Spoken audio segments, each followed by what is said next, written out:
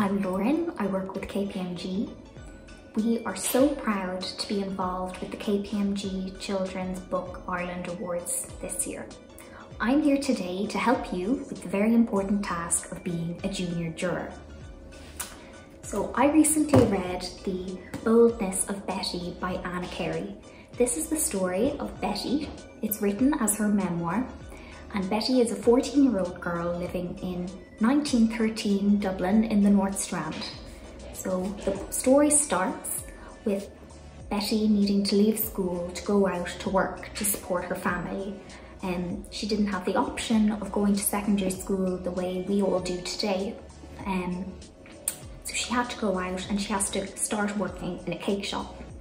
But this is a period of tremendous social change, and she ends up going on strike. So everybody who was in a union in Dublin ended up going on strike in the Dublin lockout of 1913, and Betty tells us a little bit about this story.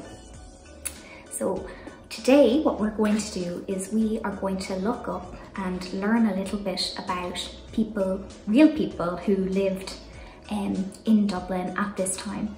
So what we're going to do is we're going to look at the 1911 census on the National Archives. And I have the option of looking at a street.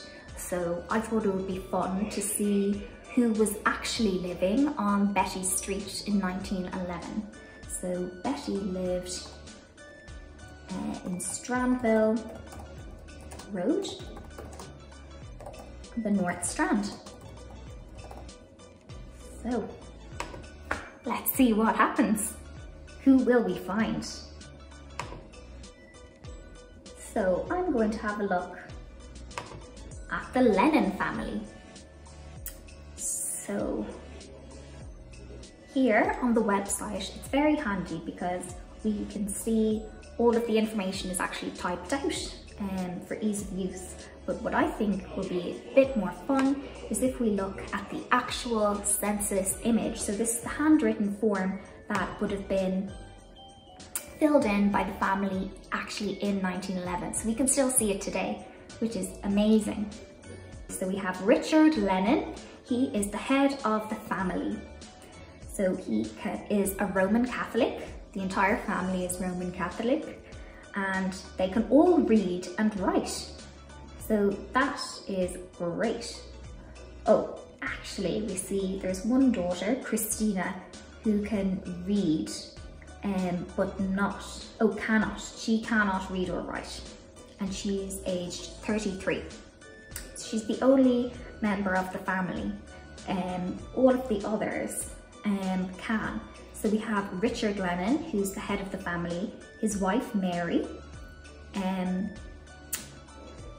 we can see then Patrick is their son, who's 36, Christina, who's 33, Richard, 31, Lizzie, who's 29, Kate, 27, Jane, 23, Anne, 21, and John is 19.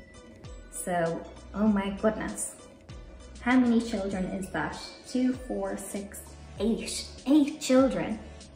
Goodness, it must be wonderful to have a big family, but I don't think we see it that much these days. We can see actually that the head of the household, Richard and Mary, they've been married for 40 years. So goodness, that's a long time. We also see that they had 12 children born alive, and 8 of those children are still living. So that means 4 children died before adulthood, which Betty does mention, that a lot of families on her street, even her own mum, had a baby that didn't live till adulthood, and thankfully we don't see that as much today. And we can see that actually all 8 of their children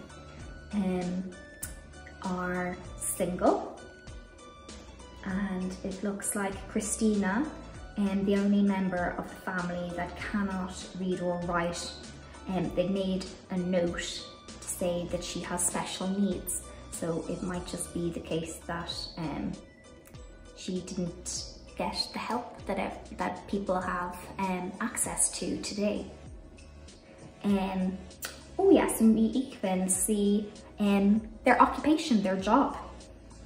So it looks like Richard was a shipwright it looks like. Patrick, his son, is a labourer. And this also looks to be Richard, their son, is a carpenter. Lizzie is a French polisher. And Kate is a shop assistant. It's probably a bit like Betty. And Jane is a school teacher, whereas John, the 19-year-old, the youngest, he's an apprentice. So it seems like they're all very well educated. So it sounds like this was a very lucky family, doesn't it? I hope you enjoyed looking at the census at home. There's an absolute wealth of information. It's great and really interesting to look at how different people lived and what different families looked like back then. And I suppose I just wish all the junior jurors the very best of luck with their decision.